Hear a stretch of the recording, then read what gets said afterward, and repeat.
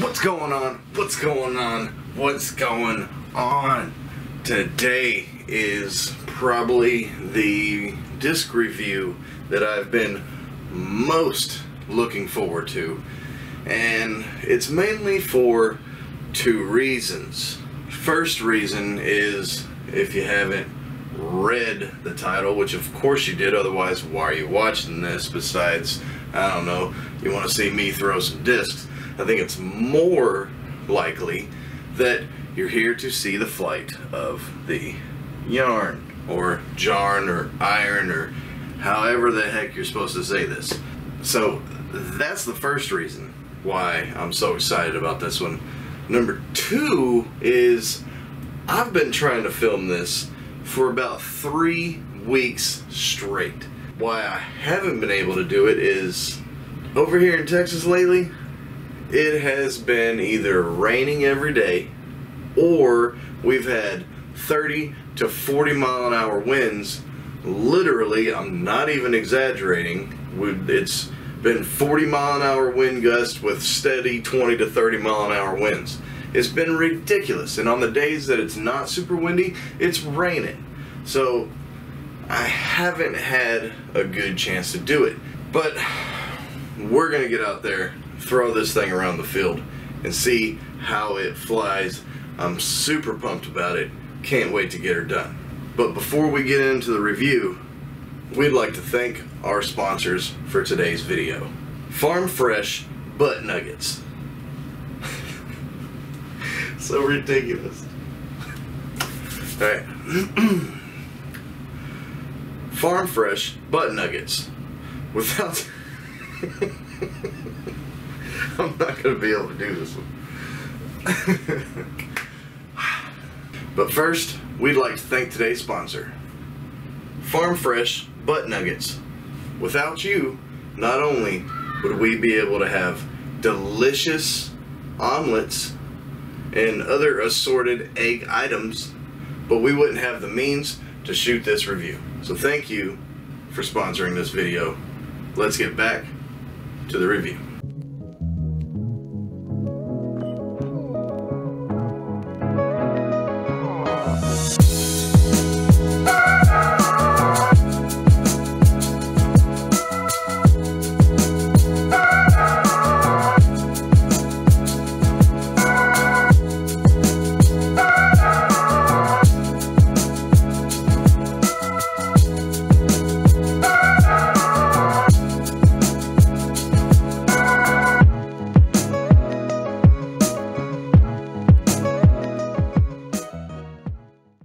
Remember, we got the Race to 500 giveaway. We're making our way there. With your guys' help, we're going to get there. Once we hit 500 subscribers, somebody's going to get this first run mince fay. We're going to choose at random one of our subscribers, and then we'll mail this out to you. So make sure you're out there sharing and liking and doing all the good things. Let's get this up to 500. Somebody's going to get this fay. So the numbers on this bad boy, 4.5, 3, 0, 3. With that 4.5 speed, it's almost a mid-range. I know it's a putt and approach, more of an approach. It actually says approach disc on here instead of putt and approach, and I like that because I think a putt and approach you should be able to putt with and approach with, and I'm sure you could putt with it, but I doubt anybody's really going to be putting with this thing. It's going to be more that approach disc, that nice overstable, wind fighting, reliable fade approach disc. Now, I have 3 of them. I got my nice poison one, because you got to have poison in Kastaplast, and I have a translucent pink one and a solid white one. Now, that's the cool thing about Kastaplast is both of these are K1. This one obviously solid. This one obviously translucent. So you can choose which way you want to go, and the plastic feels exactly the same. Kastaplast is the best. One thing I'm kind of seeing with these is the white one and the pink one super flat. They're actually concave. I don't know if you'll be able to see it, but trust me, both of these are concave. This one, while it's flat, it does have a little bit of a raise, but it's pretty dang flat. So that's pretty much telling me this will probably be my longer flyer, and these will probably be more overstable. We'll have to see when we get out there. You can see the flavor profile here. It's got a nice rounded edge on the corner, and then it just slopes down and has no bead. I'm not huge on the beads, but they're not a deal breaker when it comes to throwing and approaching. I don't really notice them as much. On putting, I'm not a bead guy, but like we said earlier, we're not going to be putting with this thing. That's enough jawing all dang day. Let's go see how these things fly.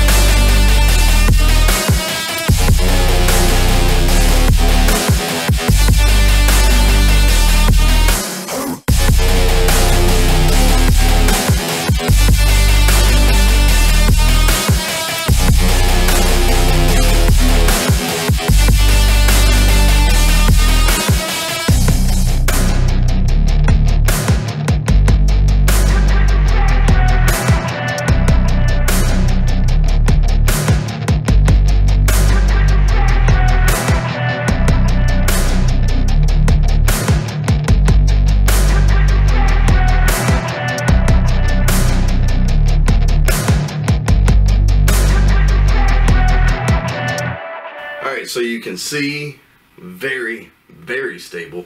I didn't think that it was going to be that stable. I knew it was going to be overstable.